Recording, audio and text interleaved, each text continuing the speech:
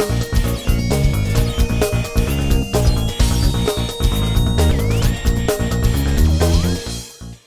hi, I'm Lars Brabyn. I'm a lecturer in geography. I specialise in geographical information systems and remote sensing.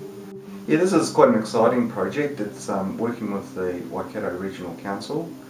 They have a task of protecting the indigenous vegetation in the region, and at the moment they've been identifying the indigenous vegetation using manual processes, using aerial photography, and they want to know whether we can try and automate it using image analysis techniques. Yeah, so the Waikato Regional Council, every 5 years they capture imagery of the whole region, and in their latest capture, which is called RAPS3, they've used digital technology.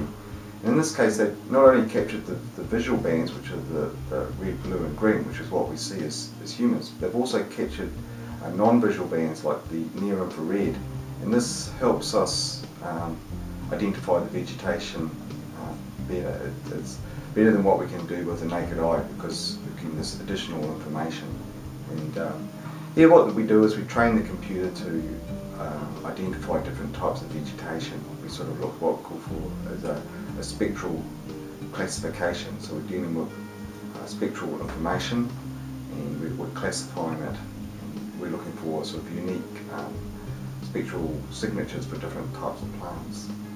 This will identify where the indigenous forest is. It gives an idea of what needs to be protected. So it's about prioritising perhaps where areas should be fenced off, where the waterways are being contaminated, and so on. So I guess it's working. The Regional Council is working with farmers, and it just needs to have good information. This is all about producing quality information so that good decisions can be made.